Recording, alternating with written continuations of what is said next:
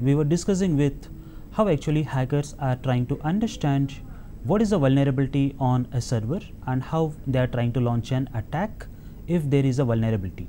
So for this, hacker is first going on with footprinting, where he is trying to collect all the information about a targeted host or a network, and then he is going on with scanning, where hacker is trying to identify how many systems or how many servers are present in the network using IP address scanners, and then trying to identify what all services are running in using port scanners, and then finally using vulnerability scanners, hacker tries to identify how many vulnerabilities or what sort of vulnerabilities are available on the server. Now, as we have seen in a last session, if there is a vulnerability, hacker can easily launch an attack and compromise the targeted host. But what if there is no vulnerability on a server? If there are no weakness, we think like hacker would not be able to launch any attack. But actually, there are still different kind of methods what a hacker can use. So here today we will be discussing about a technique called denial of service, or in short we call it as DOS attack. So let us see what actually happens in denial of service and how does a hacker try to compromise a server even if there are no vulnerabilities on the machine. So here when we speak of denial of service is an attack where hacker tries to prevent the end user, that is the consumer or the end user, from accessing the resources of a server.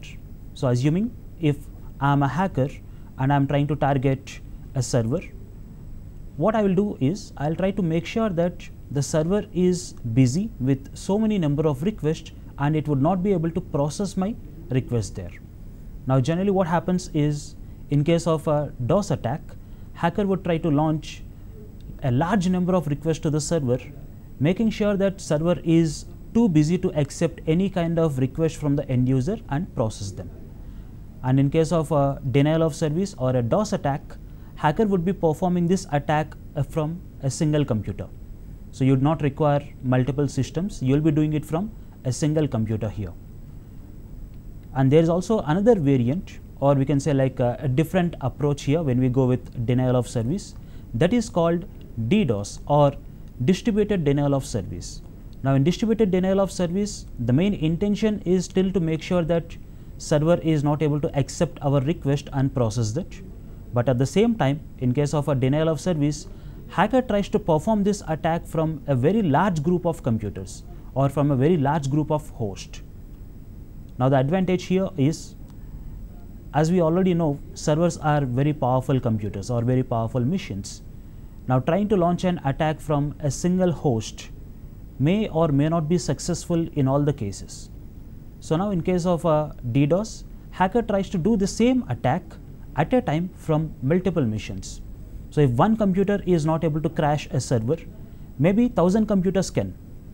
So what hacker does in case of a distributed denial of service or a DDoS attack, he will first take care of controlling 1,000 computers or maybe even more than that by using malwares. So hacker can use malwares to take over control of a very large group of computers. Now from all the computers at a time, hacker would launch an attack and try to compromise the machine. So this is the major difference here between DOS and DDoS. But the intention in both the cases is to bring down a server or make sure that the server is not able to accept and process our request. So here when we speak of what sort of symptoms we may see as a network administrator. Now when there is a DOS attack going on onto any of our network host, it can be on a server or can be onto one of our network devices like a router or a firewall. So the first thing is we see that our network activities or network responses would become very slow. So all the network bandwidth is being utilized by the request coming in for DOS attack. But if you are hosting a web server and DOS attack is targeted towards your web server, accessing your website would be very slow. So not only the end user, even employees of our network who are directly connected to the same server within the network will not be able to access the server because server is receiving too many number of requests than what it can actually process. So these are like the symptoms. Either our network bandwidth is fully utilized, server responses become very slow, or sometimes you will not even be able to access internet. So the main reason why these kind of things happen, let me explain it here. So assume there's a DOS attack targeted towards one of my server.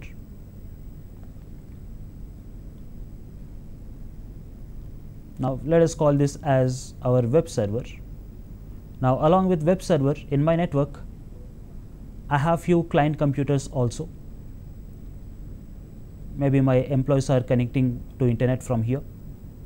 So this is a router, and now it's getting connected to internet. So when there is a DOS attack being done, so when hacker is trying to perform a DOS attack on the server, as we said, hacker is sending in too many requests to the server. Maybe it is from a single mission, or maybe a very large group of missions are participating in the DOS attack over internet.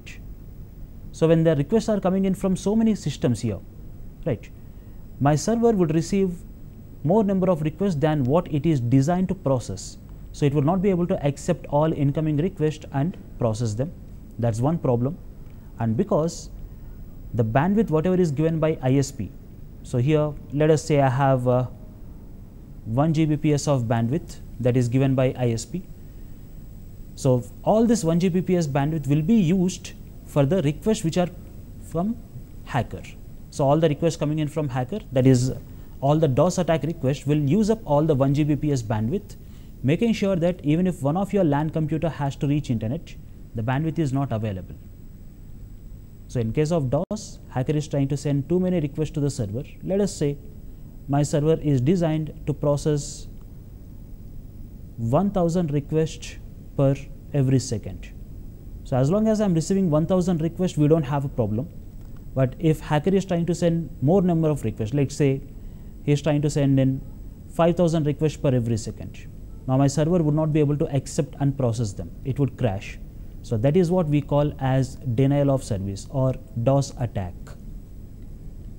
So now let us see what different types of DOS attacks can be performed. So here when we speak of DOS attack techniques, we have three major techniques that are being used by hackers, like ping of death, buffer overflow, and SYN flood attack. So these are three different methods how a hacker can launch a DOS attack on our system or on our server and compromise it. So let us discuss this one by one. So first we'll start with ping of death. Now generally we all use ping command to see if we are able to get connected to a server or a resource or not. Now generally ping is only sending a request from our system to see if we are able to communicate with the remote host or not. And when we speak of the ping size, if you are doing it from a Windows computer, your ping packet will be 32 bytes in size. Or if you are trying to do it from Linux, you will have it as 64 bytes. But the ping packet can be increased. So we can increase the size of this ping packet all the way up to 65,500 bytes. So in case of ping of death, what hacker does is he'll try to send an abnormally large size ping packet. So he's trying to create a very large size ping packet and then target the server. So this is how it happens. So assuming this is my web server which is connected on internet. Now the operating system of my machine is expecting a maximum of 64 bytes ping packet. So ping uses ICMP protocol. So it is only expecting a maximum ICMP packet of 64 bytes. But as we say, hacker can create a very large size packet. Assume hacker is trying to create a packet of 10,000 bytes and sending it to the server. Now my operating system, whether it is Windows or Linux, is not ready to accept such a large ping packet. It's not expecting it. So whenever you receive a large size ping packet, all of a sudden your operating system would not be able to immediately accept and process it. It would take some time for the operating system to understand what's going on and then respond back. Occasionally 1 or 2 requests of such a large size ping packet, not a big problem to the server. But assume there are 100 computers on internet and they're all trying to send 100 ping packets. They are all trying to send 100 ping packets of 10,000 bytes in size. Now just imagine what would be the situation here on the server.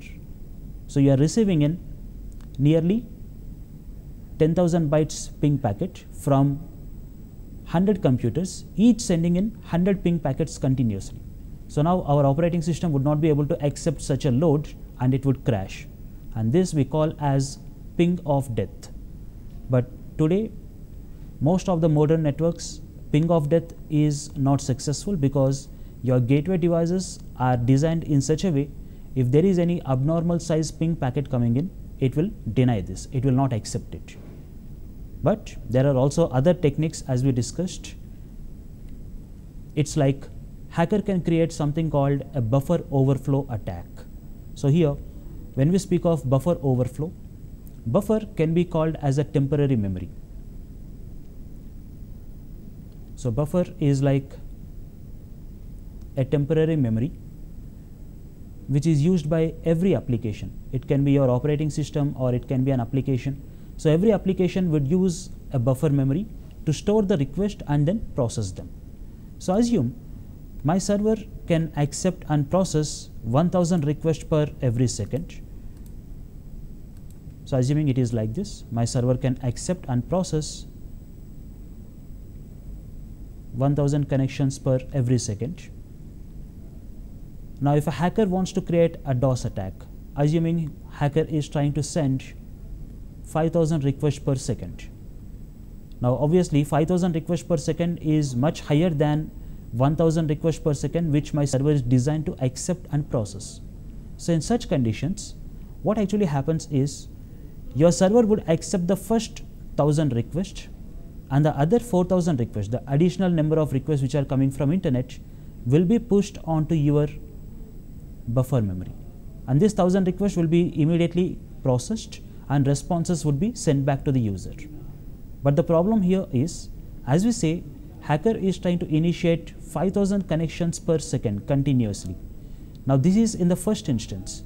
Second instance, from the pending 4000 requests, server would accept 1000 requests and try to process them. So now here we have 3000 requests present in buffer, and from internet we are receiving 5000 more sessions. So totally it has become 8000. Now in the next instance, you will again try to process 1000 sessions, but here you have total of 7000 pending requests, and from internet again you are receiving 5000. Let us say my buffer memory can only hold up to 10,000 requests in buffer. So here we don't have space or we don't have storage to accept all the 5000 connections from internet. We will be able to accept only up to 3000 connections. Then what about the other 2000 connections pending in? So in this case, your buffer memory will try to erase the old request to accept the new ones. So what it does, request number 1 to request number 2000, which is already present in buffer, will be deleted to accept new requests. So now your buffer memory starts from 2001 to 12,000. So now your buffer memory is from 2001 to 12,000. So it is able to accept all the incoming requests from internet. But the problem is, to accept this, it is deleting the old request which is already pending in the queue. Now your web application, maybe your IIS or Apache server, would come back to the buffer memory and request, I would like to have request number 1 to request number 1000 which is pending. But now the problem is, request number 1 to request number 1000 has been deleted. Now those requests are not available in the buffer storage. So at this stage your application would not be able to accept any new request and process them. So it is trying to access a resource which is not available in the buffer storage, and now your application would crash. So this is what happens in buffer overflow. So here hacker tries to send too many requests to the server, making sure that server would not be able to accept and process the incoming sessions. So buffer overflow is an inconsistency of your program or your application on how to handle the memory properly. Now generally speaking of applications which are designed in C or C++, they are more vulnerable to this particular buffer overflow attacks. So if your applications have been designed in C or C++, you'll have to be really very careful so that buffer overflow would not occur there. And then the next kind of attack method that a hacker can use is something called SYN flood attack. So here hacker will have to send too many TCP SYN messages to the server to bring it down. So let me explain what actually happens here. So here, in case of a SYN flood attack, hacker is going to send TCP connections. So let me just revise what actually happens with a TCP connection between a client and a server. So if a client has to create any session with a server using a TCP connection, it has to first send a message called synchronize. We mentioned this as SYN. So synchronize is a first request that client computer is sending into a server. Now server has to respond back with synchronize acknowledge. Server has to respond back with synchronize acknowledge or SYNACK, and then client has to respond back to the server with acknowledge. So this we call as three-way handshake or TCP three-way handshake.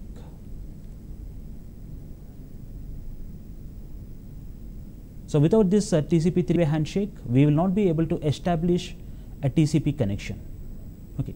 So for any session, it can be a web server or it can be an email server or an FTP server or a gaming application, any kind of session, if it is using TCP connections, it has to establish a TCP three-way handshake. So without TCP three-way handshake, it is not possible for a client to connect with the server. Now here, in case of SYN flood attack, hackers are trying to use this TCP SYN messages to bring down a server. So let us see how actually this happens.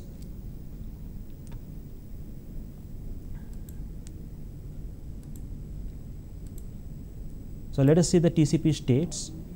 So by default, your TCP connection state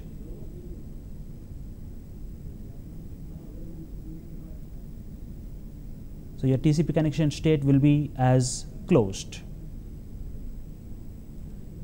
So this is the default state. Your session is not active, it is closed, and then you receive a TCP SYN message from a client computer, and then you are responding back with TCP SYNACK or synchronize acknowledge. So at this stage, your TCP connection would be in half open condition. It will be in half open state. Now if you are receiving a TCP acknowledgement from the client, this half open state will be converted into established. So these are the states how your TCP session would be there. So by default, your TCP connection would be a closed state. If you receive a TCP synchronize request from a client machine, you respond back with synchronize acknowledge, which converts your closed TCP session into half open session. Now once you receive a TCP acknowledge from the client, half open session would be converted back into established state. But here, in case of a attack, hacker is not going to send acknowledgement. So let us say our server can accept 1000 sessions per every second. It can accept 1000 incoming connections per every second. Assume hacker is trying to send 1000 synchronized messages. Hacker is sending in 1000 synchronized messages, and now server is responding back with 1000 synchronized acknowledge messages. So server is responding back with 1000 synchronized acknowledge messages. So now we can say that all 1000 connections what my server can accept are in half open state. They are all in half open state. But now in SYN flood attack, hacker would not respond back with acknowledgement. So we are not receiving any acknowledgement, zero acknowledge. So now what happens is all the 1000 sessions what our server can accept and process will be remaining in half open state. So they'll continue to be in half open state till the timeout period. So this is again based on the application. So assuming my application has a TCP timeout of 120 seconds. So it means that for the next 120 seconds, server will not be able to accept any new connection coming in from a client computer. So after 120 seconds, server would remove all these half open states or the half open connections, but this is only after 120 seconds. It would remove all the half open connections and start accepting new incoming sessions. But the problem is, for the next 120 seconds, no one can access our server, be it from internet or be it from local network. Again, there's no guarantee that hacker would stop doing this. So after 120 seconds, once server is ready to accept all the incoming sessions, hacker would again continue with the same thing. He would again send synchronized messages and stop sending the acknowledgements. So if this procedure or this process continues for a long time, our server would not be reachable, our server would not be accessible to anyone. So these are like three different techniques how hackers are trying to create a DOS attack and compromise our mission, either using ping of death or using buffer overflows or using half open sessions, that is through SYN flood attacks. So now let us see what kind of applications are being used by hackers to perform this kind of attacks. So when you speak of ping of death, that can be done directly from your command prompt itself. So in command prompt, we have different options wherein we can also try to increase the packet size. So here if I say go with an option L, you will be able to increase the packet size here. So now let us say I wanted to ping this particular server 192.168.1.222. So here as we can see on the screen, the packet size is only 32 bytes. But if I give an option -L and make it as 100, now here we can see the packet size has increased to 100 bytes. So in the same fashion, we will be able to increase the packet size. Let us say I'll try to keep it as 15,000. So I'm just trying to increase the packet size as 15,000. In the same way, you'll be able to go with increasing the packet size up to 65,500.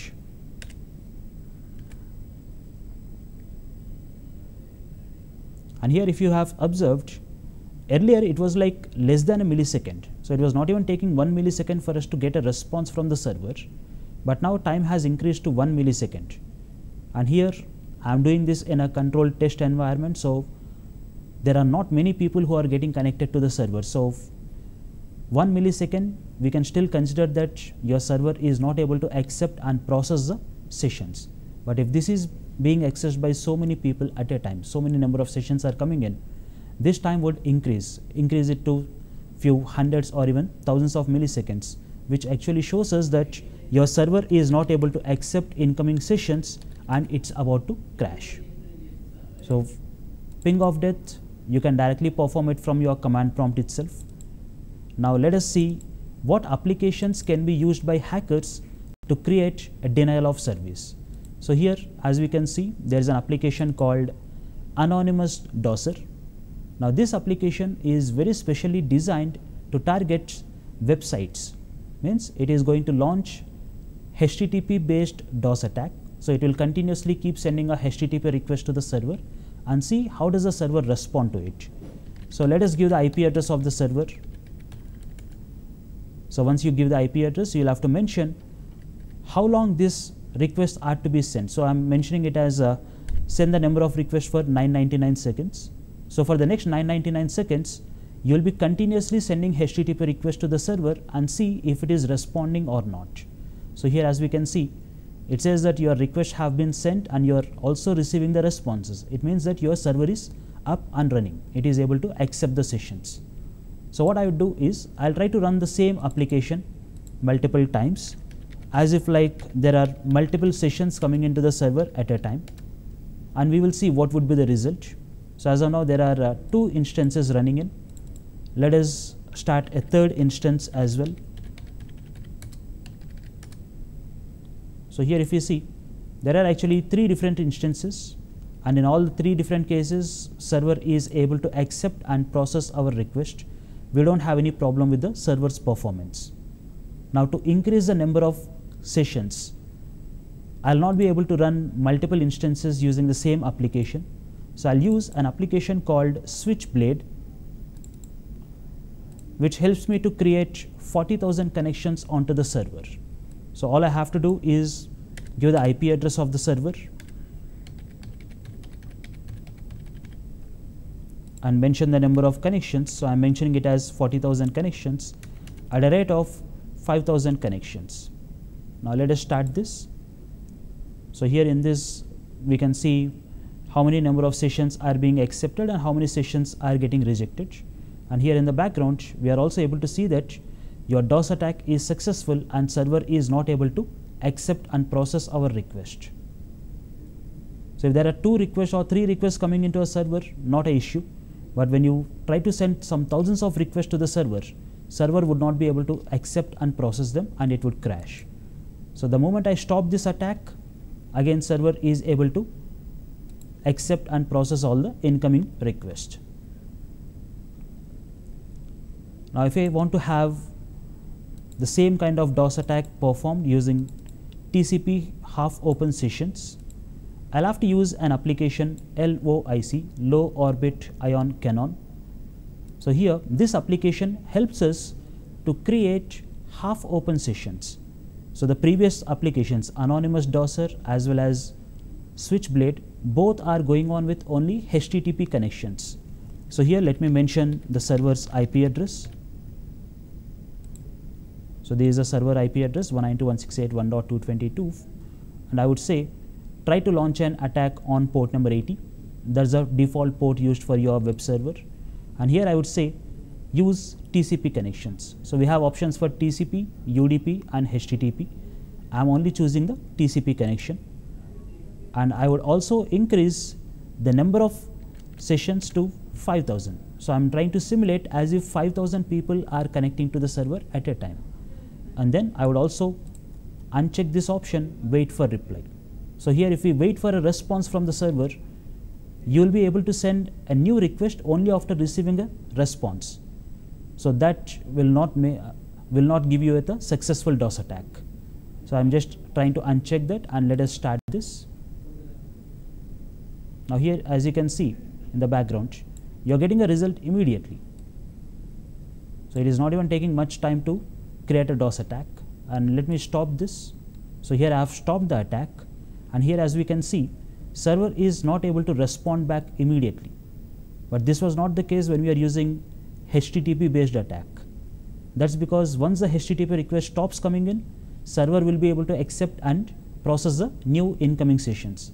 But here when you go with the half open sessions, server will not be able to accept and process a new request till the timeout period.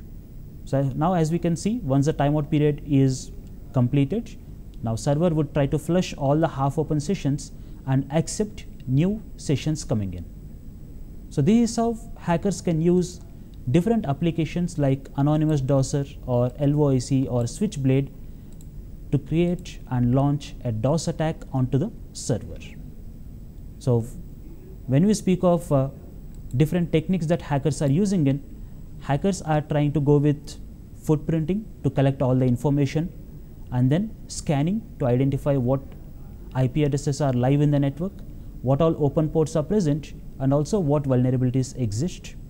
If there is a vulnerability, hacker is trying to launch an attack and compromise the system.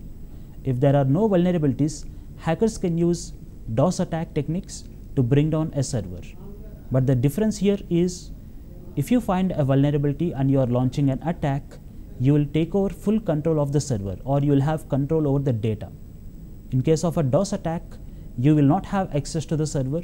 You will not be able to take over the control of the machine or the data. You are just making sure that server is not able to accept and process anyone's request. So not only end user, even hacker himself would not be able to access the server in a DOS attack.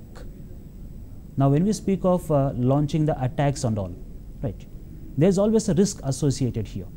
Now when you are trying to go with a scanning, or when you are trying to go with any kind of exploit or DOS attack, your IP address is always known to the targeted host. So as a hacker, if you are trying to communicate with the host, your computer's IP address will always be known to the targeted site or the targeted server. Now generally when hackers are trying to launch attacks, they always try to come up with some new methods or new techniques to hide themselves, to hide their real IP addresses, right? So if the IP address is not known, if your IP address is changed, there is no way that someone can trace you.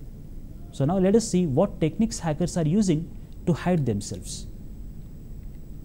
So there are different kind of techniques like proxy servers, Tor networks, or VPN servers.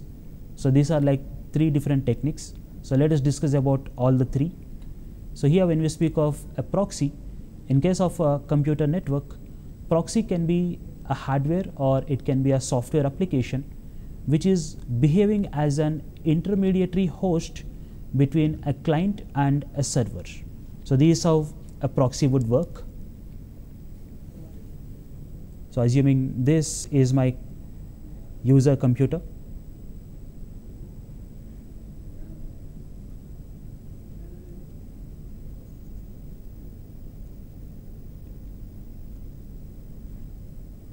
and this is the targeted host, whatever you are trying to access.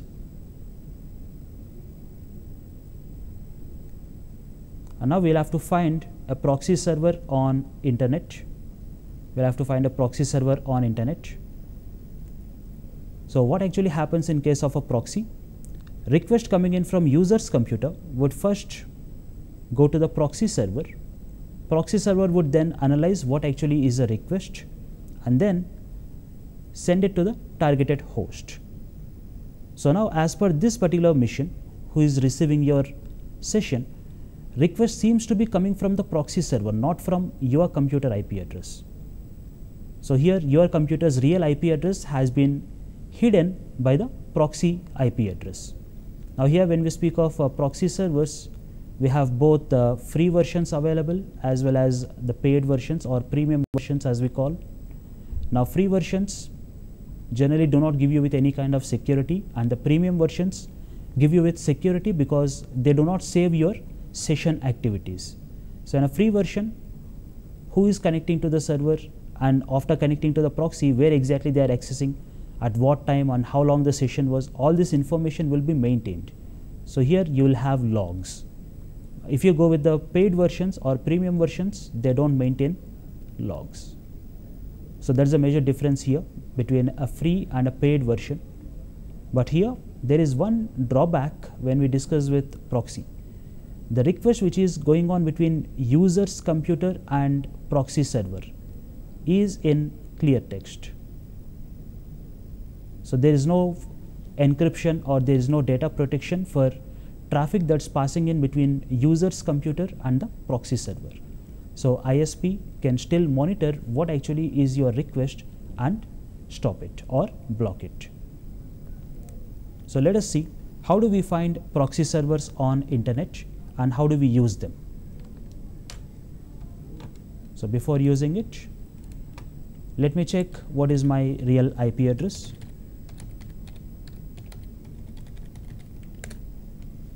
So here I am using a website, whatismyipaddress.com, which shows us my computer's real IP address before connecting to internet. So as of now, there is no proxy configured. So now to find out a proxy, I'll be using some free proxies. So let me perform a Google search. So in Google search engine, all we need to do is type in proxy IP list.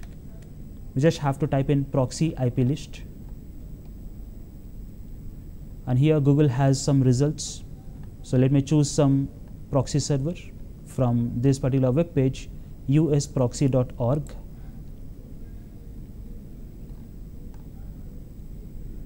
So here it is showing us with different IP addresses for proxy servers. So it shows us with all different IP addresses and the port numbers available.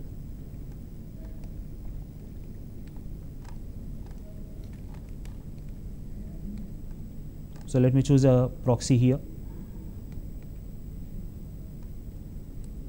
I am choosing a proxy server. So we just have to select the IP address and copy this. And along with the proxy server IP, we would also need to check the port number. So here the port number is given as 34156. So let us go to our browser settings. Under options, we just have to scroll down till we see this option, network proxy. Under settings, we say manually configure the proxy settings. So that is a HTTPS proxy, so I have to give it under SSL proxy, give the IP address. And similarly, we should also mention the port number, 34156. Sorry, 34156. So 34156 is the port number being used. So once we mention the IP address and port number, let us say OK, and then try to access the same web page again.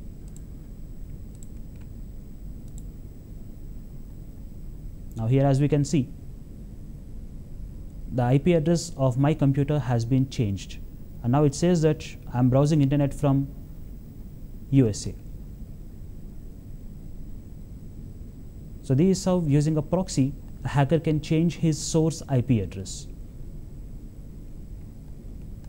But as we said, in case of a proxy, your data is not secure because there is no data encryption between your computer and internet. So hackers can directly use tools available in Google.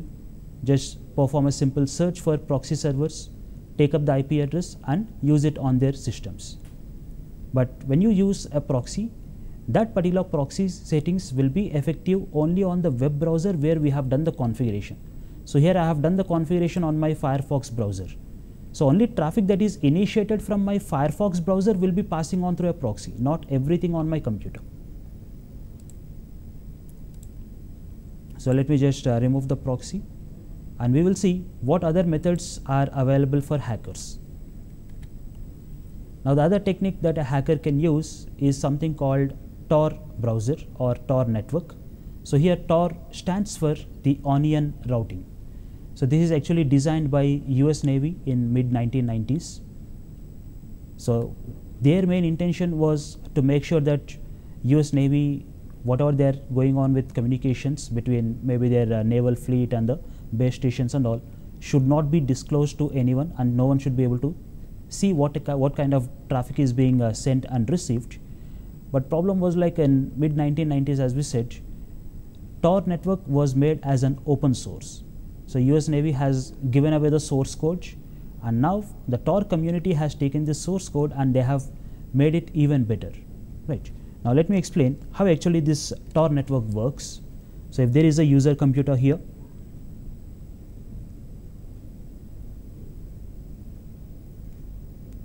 which is connected to internet, and you have to access this destination.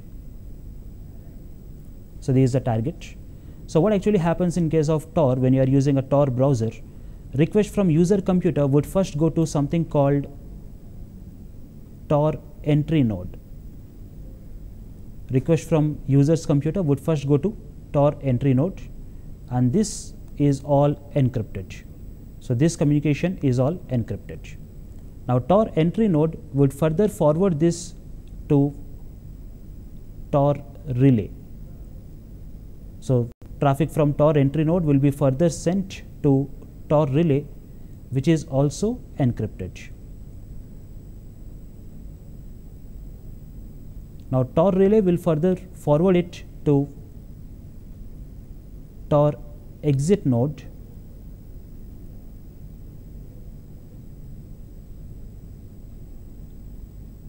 Tor relay will further send it to Tor exit node, which is also encrypted. Now Tor exit node will actually send it back to the destination. Now here the thing is, Tor entry nodes and Tor exit nodes are maintained by the Tor community, and Tor relay can be hosted by any person. Right.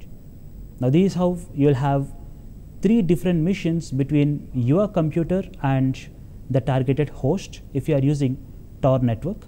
And the advantage is all the traffic is encrypted between user's computer and the destination. Okay. So now let us see how do we use this Tor browser. So here I have Tor browser already installed. It's an open source application and it is free. We don't require any license. So this is how the Tor browser window looks like. So let me try to access the same website. What is my IPaddress.com.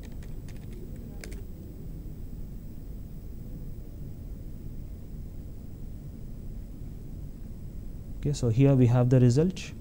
So it says that I'm accessing internet from Ghaziabad, and if we look into the Tor route, it says that request from my computer is first going on to Germany, from Germany to France, from France to Sweden, and from Sweden it has again come back to India, and from India it is going on to internet. So in this way, even if I am trying to access some other web page, like say Microsoft.com, I'll be able to access a web page. But if I look into the path or in the route, so here it says traffic is going on from my computer to Germany, from Germany to Italy, Italy to Germany, and from Germany to internet again. So this is how you'll have 3 different hosts between your computer and the destination network. And of course, all the data in Tor network is encrypted. But the same drawback or the same limitation that we have discussed earlier with Proxy, traffic is only effective from this particular browser. So if you want to use any other application and still want that to be routed from a specific host or a proxy kind of thing, that's not possible in Tor. For that, we have to go with something called a VPN network. So let me show you how actually a VPN application works. So here I have a VPN application. So again, this VPN tools, you have free and paid versions. So here if I check into my browser settings, I don't have the proxy configured. So here I have already said do not use any proxy. And let me just start my VPN connection.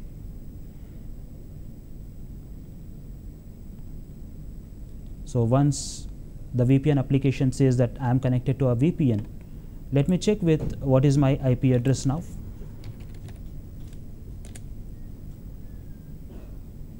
So here as we can see, it says that I am reaching internet from Finland. So I haven't made any changes to my browser, and not only traffic coming from my browser, even if I try to do traceroute or ping, that will also pass through VPN itself. So I'm trying to perform traceroute to say 8.8.8.8, which is my DNS server.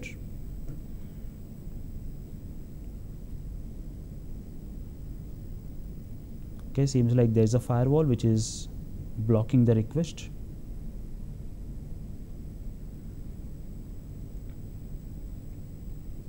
Okay, or I'll just try to go with the ping. Okay, so here as we can see, when I'm trying to ping, it says that the TTL is something like 123, right? But 8888 is actually a Linux based server, so the TTL should be somewhere around 60 or something. Now here as we can see, the TTL is 43. So once I disconnect my VPN, the traffic is actually passing on in a different route, and that can be seen in the changed TTL values. So this is how hackers can use different kind of technologies to hide themselves.